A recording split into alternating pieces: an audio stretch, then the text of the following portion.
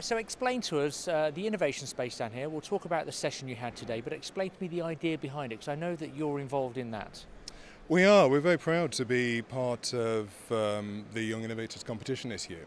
Crowdicity, this is the first year we've been involved, and our technology, our platform is being used by the ITU and Telecom world to effectively power the whole innovation process online.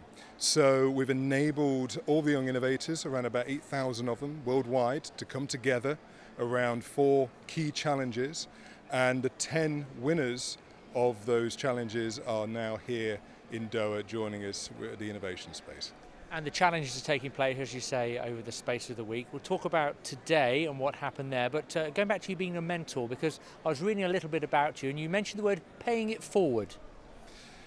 Yeah, I think when you sort of start up any business, there's a lot of people that help you get to where you get to. You don't do it alone, and that's the whole thing about innovation. You hear the myth about innovators being lone pioneers, but very rarely are innovators the only people behind a business. There's all kinds of different people out there supporting you, helping you, and it's certainly been the case in my career. So I think part of coming here today and meeting with the young innovators is sort of repaying some of that debt to the people that have helped me throughout my career.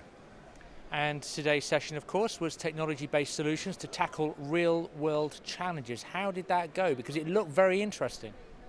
Yeah, I mean, it was a great session. We were really looking to the innovators to help us define what the challenges are going to be for the next year. So the next year's intake, if you like, of young innovators. And really the focus of the whole session was really about sort of understanding the importance of defining the problem before jumping into the solution. There's always a temptation to actually jump straight into finding a solution.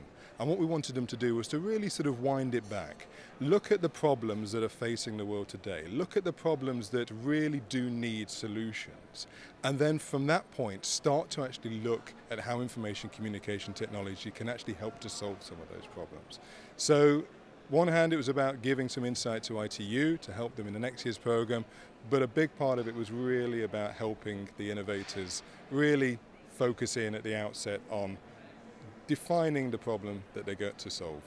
And it seemed a very involved session. It seemed that everyone was taking part. What was the feeling you had from it? I think it was great. I mean, there was a lot of interaction. There was a lot of people that came to the session midway through or during the session, which is great. So we seem to sort of build a bit of a following and a bit of a momentum, which is always nice with these events.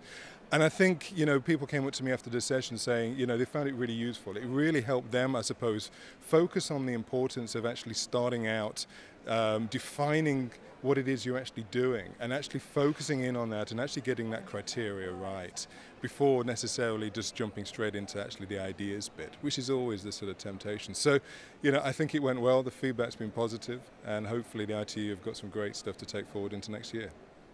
Nick, thank you very much. Pleasure, thank you.